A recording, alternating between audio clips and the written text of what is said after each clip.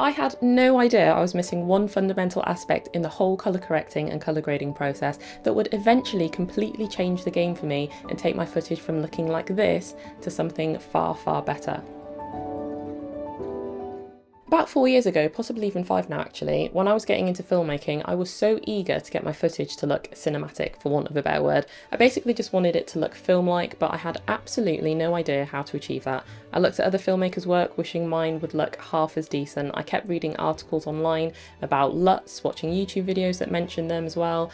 I was so hopeful. So I bought a cinematic LUT pack, slapped the LUT onto my footage, and I was even more disappointed. I abandoned that LUT pack thinking it was crap. I got another one, same result, bought a few others in hopes of maybe finding that one magic bullet to transform my footage, but none of them did. I was completely baffled, and it wasn't until maybe another year, maybe 2, that I finally truly understood why. Imagine a violinist preparing to play a piece of music. Before they can start playing, they have to make sure that the violin's perfectly tuned. If even one string is out of tune, the entire piece would be completely disrupted.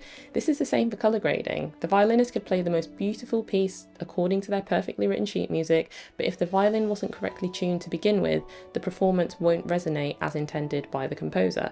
But the violinist can't blame the sheet music or the composer for that. Just like me blaming the LUTs I bought all those years back was so off the mark because it wasn't the LUTs that were the problem, I was. You can apply the most stunning colour grade or LUTs, but if the footage wasn't colour corrected properly first to create a solid foundation, you won't get the look that you were hoping for, and you'll be just as disappointed and dejected as I was. And colour correction really means, or the way I look at it now, is that everything needs to look true to life in terms of lighting or exposure, white balance for the tone of the scene, and making sure that your footage has the best dynamic range possible, which means nailing the exposure before you even attempt to colour grade it. You really need that baseline.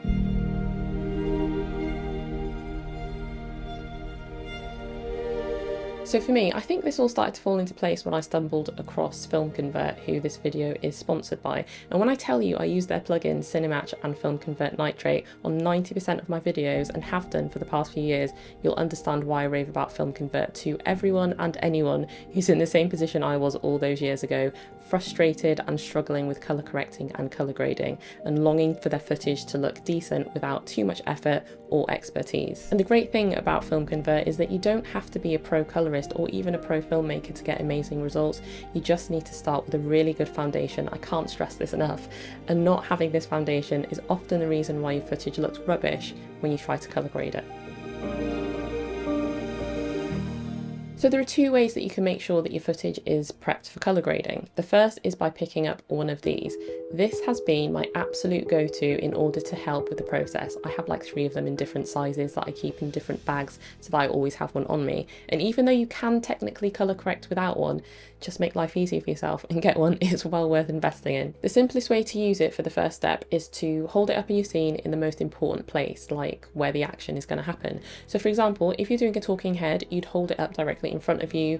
If it's the environment, place it where you're going to film. I'm going to show you the very basics of using it in the second step, and it's going to give you great results. You can go really far into the colour correction process, but honestly, at this point, just for YouTube, you don't really need to.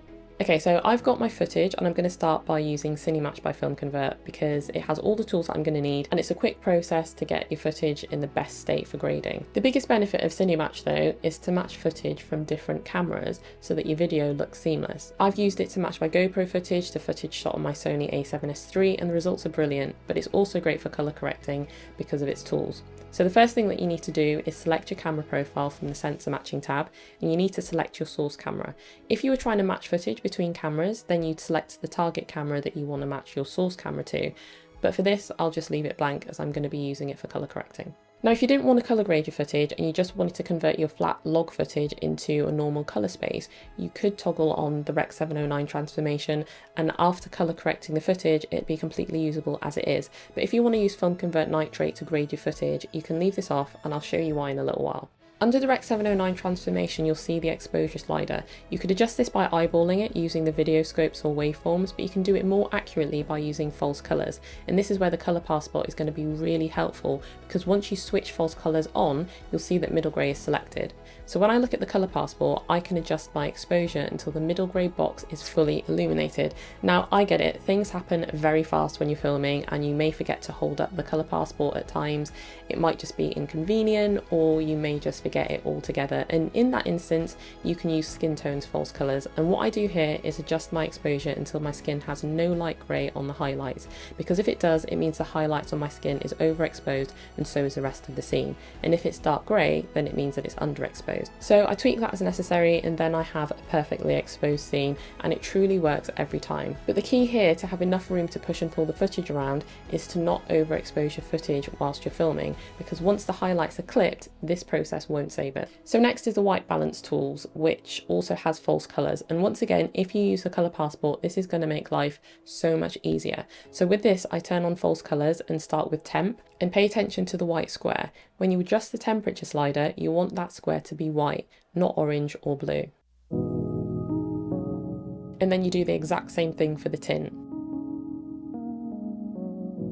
You can also look at the corresponding shades. So for the tint, for example, magenta and green will all be illuminated, and then the same goes for the white balance with the blues and the oranges. They're the only tools that I need from Cinematch right now. If you were matching cameras, then you can use the rest of the settings to really fine tune the sensor matching so that the footage looks spot on. The next step in my process then is colour grading. So now I'll pull up Film Convert Nitrate and do the same thing I did for Cinematch, where I choose by camera profile. Once I've done that, you can see it's applied an effect, but don't worry, that's not it. You have to tweak a few sliders, but it's honestly such a quick process. So first is choosing the film stock. I have a couple of favourites, but I'm going to go with this one for now.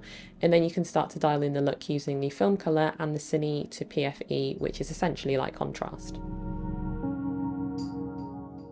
Next you have the grain, and the cool thing about this is that you can freehand it or choose it based on the specific film size like Super 35 or 8mm. There are a few to choose from, and then you can set the grain strength and the colour. There's literally no right or wrong way to do this. At this point it's all based on personal preference and the look that you're going for. Remember how I toggled off the Rec. 709 transformation in Cinematch? Well, that's because making all these tweaks in Film Convert Nitrate transforms it along the way. So you may see that the footage looks a bit dull at the moment, but as soon as I punch in some saturation, it's getting closer to that final look. And to be honest, I could leave it there, but I like to play around with the colour wheels, curves and levels just to fine tune the look a bit more. And then that's it, I'm done.